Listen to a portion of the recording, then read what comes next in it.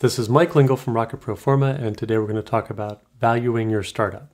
So when you go out to raise money in the marketplace, if you're raising via equity, you're going to need to know both the pre-money valuation and the post-money valuation. So we're going to cover that on this video today.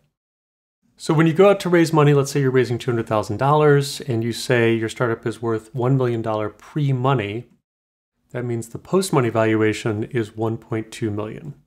So the formula there, the post-money valuation is equal to the pre-money valuation plus the cash raised. So in this case, we've raised $200,000 on a $1 million pre-money valuation.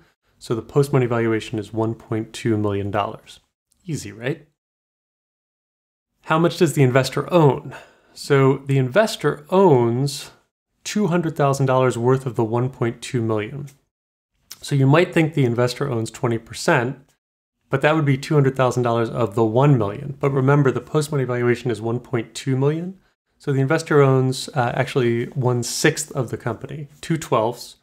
$200,000 divided by 1.2 million is 2/12 or 1/6, which is 16.7% of the company.